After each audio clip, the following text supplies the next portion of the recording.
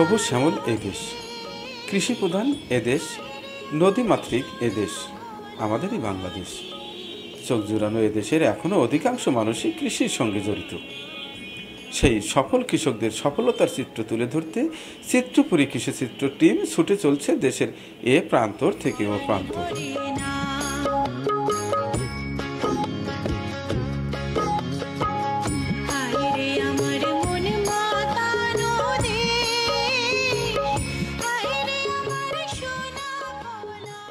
আসসালামু আলাইকুম সুধী দর্শক, গত পর্বে দেখিয়েছি সিরাজগঞ্জ বেলকুচি উপজেলার আলহাজ ফিরোজ আহমেদ প্রামাণিকের একটি গাভী গরুর খামার। এবার দেখাবো তার মোটা তাজাকরণ কিছু গরু এবং জানানোর চেষ্টা করব তিনি আসলে কিভাবে শুরু করেছেন এবং এখান থেকে কি আউটপুট পাচ্ছেন। আসেন আমার সঙ্গে।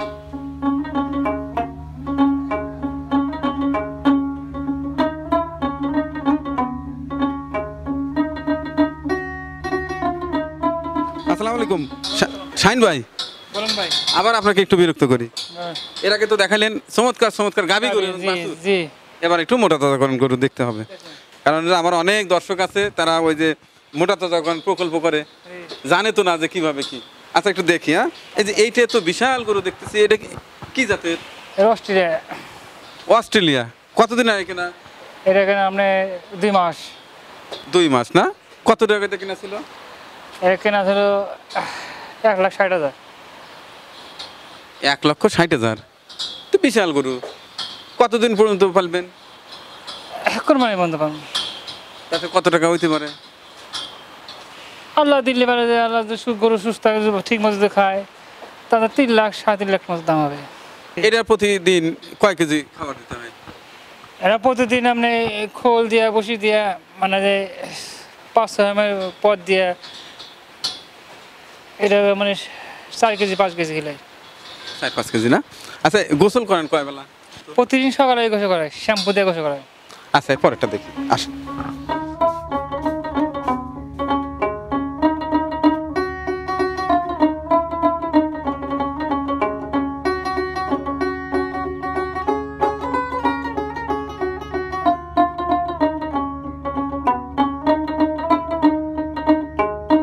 এখানে 1,90,000।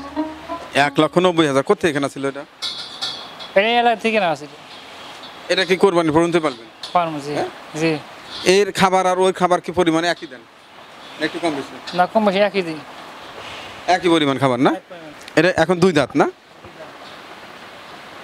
এখনো বোধহয় যথেষ্ট বাড়ার সম্ভাবনা আছে না? চামড়া এখনো লুজ আছে। আচ্ছা এরপরে সাদা গরুটা দেখতে পাচ্ছি। গরুর নাম হলো সাহেব। সাহেব? জি। সাহেব গরুর নাম? জি। কতদিন আগে কেনা এটা? এটা কেনা আপনি 1.5 মাস আগে। 1.5 মাস। কত টাকাতে কেনা ছিল? কেনা 1,20,000। 1,20,000। এটা কি চামড়া লুজ আছে? তো লুজ আছে। হ্যাঁ, এটা তো এই বছর বেচছো না? এই বছর বেচবে না? না, বেশ লুজ আছে, অনেক গোস্ত ধরার জায়গা আছে। নাম হচ্ছে সাহেব। সাহেবের চামড়া এখনো লুজ আছে। বন্ধুরা, আপনারা যারাই মোটা তাজাকরণ প্রকল্প করবেন, এই গরুর চামড়া ভালো করে দেখে নেবেন লুজ আছে কিনা, চামড়া পাতলা কিনা এটা দেখবেন। এই যে একটা গরু দেখতে পাচ্ছি, এটা বেশ ভালো। এই গরুটাও কি সেই কোরবানি ঈদ পর্যন্ত পালার ইচ্ছা আছে না? জি। এটা কতদিন আগে কেনা ছিল? এটা হলো আপনার 8-9 মাস আগে। 8-9 মাস আগে। কত টাকাতে কেনা ছিল? এটা কেনা ছিল 1,60,000। 1,60,000। আচ্ছা এর পাশের গরুগুলো একটু দেখি। এরপরে আমরা এই মোটা তাজাকরণ গরুকে কি কি খাবার খাওয়ায় এত চমৎকার গরু বানান সেই বিষয়ে ভালো করে দেখা এবং বোঝানোর চেষ্টা করব। এটা কতদিন আগে কেনা? এটা আমরা 7 মাস 8 মাস আগে। কত টাকা দিয়ে কেনা ছিল? একই পরিমাণে। একই পরিমাণ না? ওইটা তো অস্ট্রেলিয়া দেখতে পাচ্ছি না?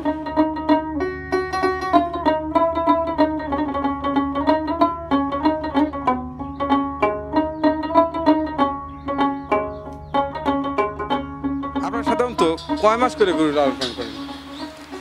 আমরা বছরে 8 মাস। 7-8 মাস না? 7-8 মাস। তারপর যদি গরু যদি থাকে, বিক্রি যদি না থাকে, তারপরে আমরা ধরেন যে আগামী ঈদের মতো পরের বছর পর্যন্ত রাখেন? রাখি। তাতে কি এভারেজে ভালো লাভ আসে? খাদ্য যে দাম বুঝছেন, খাদ্য হিসাবে মনে করুন তেমন দাম আসে না। এরপর লস তো যায় না। এখন আর লজ্জা না, সামান্য কিছু থাকতে। তো আপনারা আসলে সকাল থেকে সন্ধ্যা পর্যন্ত কিভাবে কি রকম পরিচর্যা করেন একটু বলেন তো।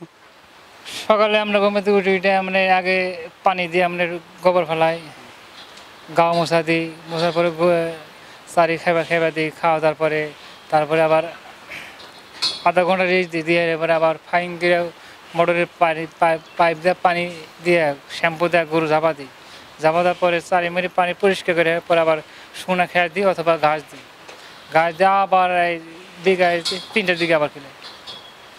সকালে একবার দানাদার খাবার দেন আর বিকেল 3টায়, 3টায় আর পুরো দিনটা সে রেস্ট নেয়। রেস্ট নেয় তারপরে আবার বিকালে খেয়ার দিই, খেয়ার দিয়ে খাওয়ার পরে রাতে 8টার দিক দিয়ে চারি সাফ করে এই ঠান্ডা পানি দিই চারির মধ্যে পানি দিই, জানি গরু জানি কোনো গ্যাস অথবা কোনো কিছু না না হয়।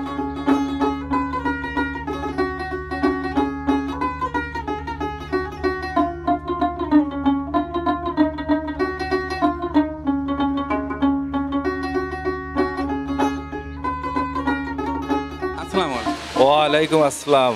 তাহলে আপনি তো হাজী ফিরোজ আহমেদ, জি। এই এলাকা তো আসলে তাঁত শিল্প এলাকা, তো আপনি তাঁতের ব্যবসার সঙ্গেও জড়িত। তা আমি জানতে পারলাম আপনি এর পাশাপাশি কিছু গরু লালন পালন করেন। তো কিভাবে কতদিন হয় শুরু হলো আপনার এই গরু পালনের ব্যবসা? গরু পালনটা এটা সরকারি বশবর্তী। প্রথমে ক্যাটল দিয়ে স্টার্ট করছি প্রায় 4 বছর আগে, ওইটা দিয়ে শুরু। আবার গাভীর প্রজেক্টে গেছি, 12-13টা গাভী আছে। এখানে যে দুধ উৎপন্ন হয় তার চেয়ে গরুর পিছে ব্যয় হয় বেশি। তার কারণে আমাদের এখানে 35-40 টাকা দুধ, ঢাকাতে 100 টাকা লিটার দুধ। ঢাকাবাসী যে খাদ্য খাওয়ায়, যে মূল্যে আমরাও সেই খাদ্য খাওয়াই।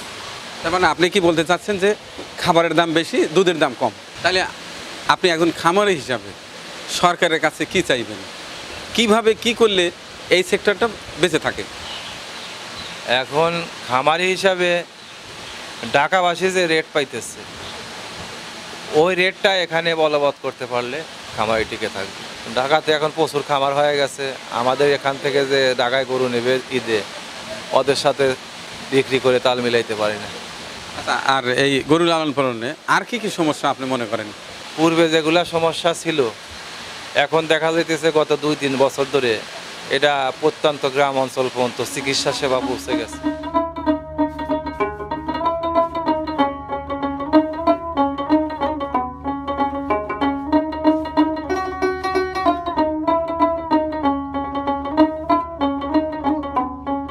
দর্শক, যারা মোটা তাজাকরণ প্রকল্প করতে চান, যেহেতু এই প্রজেক্টটা লাভজনক, এই খামারি বেশ লাভবান, তো তার খাবারের তালিকায় আজকে আপনাদের দেখাবো।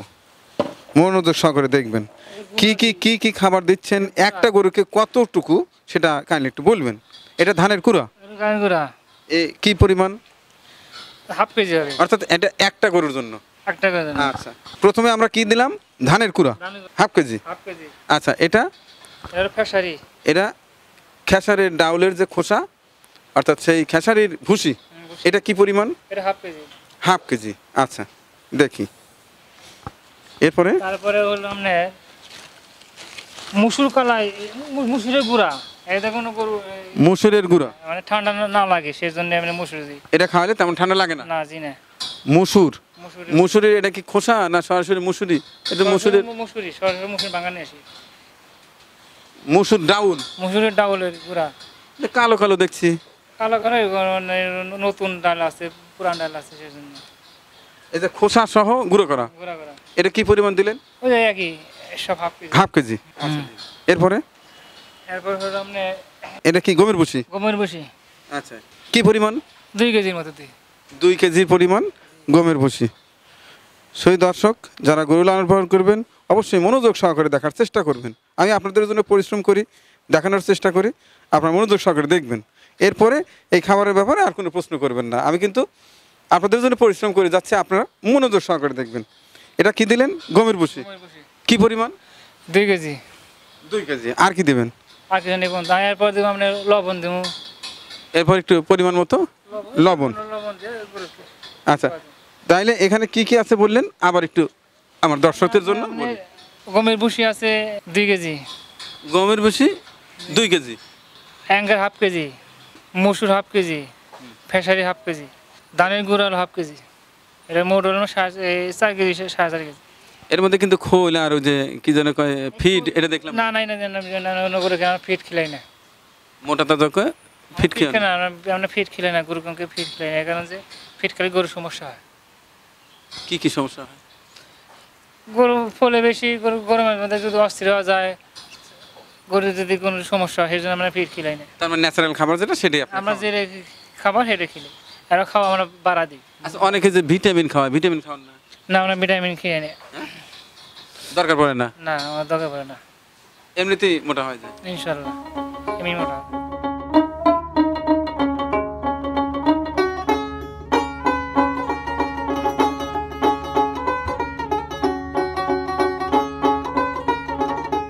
কাঁচা ঘাস খাওয়ান না? এরপরে কাঁচা গাছ খেলে খেয়ারও দিই, আর সাদা পানি? সাদা পানি। আচ্ছা, এটা কি পানি দিয়ে মিক্সার করে দিবেন না শুকনো দিবেন? এটা আমরা পানি পানি দিম, পানি দিয়ে তারপরে এই 4টা পানি ঢেলে দিয়ে লবণ দিয়ে ফাইনকে সুন্দর করে গুটে দিম, এর মোটামুটি একটু ভিজিয়ে দিতে হয়। বিটা দিব মানে ফাইনকে সুন্দর করে জানি একটা হয়, মানে পানিও থাকে বসিও থাকে, জানি চমক জানি খাওয়া গরু যেন কোনো সমস্যা না হয়। এইসব খাবারে কোনো গ্যাস হওয়ার সম্ভাবনা না না? না গ্যাস হয় কিছু, অনেকে যে যে, ভাত রান্না করে খাওয়ায়, সেই সম্বন্ধে আপনি কি বলেন? এটা কি ঠিক? গরু গরু ভাত খেলে মানে একটু গ্যাসের সমস্যা দেওয়া যায়, পাতল পায়খানা করে, সেই জন্যে আমরা ভাত কোনো তার ভাত মানে রান্না করে খাওয়ানো না। উচিত না। উচিত না। তো অনেক ধন্যবাদ ভাই আমাকে সময় দেওয়ার জন্য। শুধু দর্শক, আজকে দেখানোর চেষ্টা করলাম আলহাজ ফিরোজ আহমেদ প্রামাণিক, এই সিরাজগঞ্জ বেলকুচি উপজেলার বিশিষ্ট এক ব্যবসায়ী, গ্রামের নাম তামাই, মূলত লুঙ্গির ফ্যাক্টরি তার আছে। এর পাশাপাশি তিনি গড়ে তুলেছেন চমৎকার খামার, গরুর খামার। প্রথমে শখের বসে শুরু করেছিলেন, এখন এটাতে মানে বাণিজ্যিক আকারে অনেক বড় করার ইচ্ছা আছে তার। দেখলাম তার গাভী গরু, বেশ ভালো ভালো জাতের কিছু গাভী গরু সংগ্রহ করেছেন, ওখান থেকে পর্যাপ্ত পরিমাণ দুধও তিনি সংগ্রহ করেন।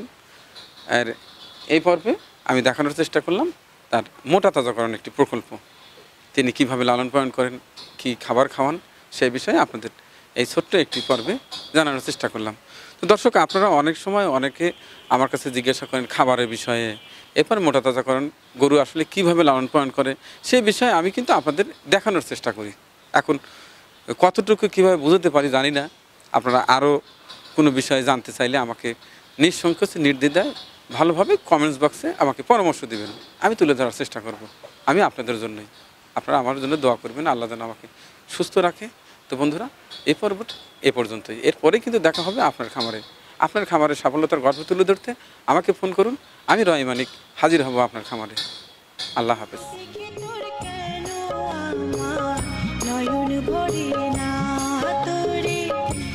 আমাদের পরিবেশনা আপনাদের ভালো লেগে থাকলে শেয়ার করে অন্যকে দেখার সুযোগ করে দিন।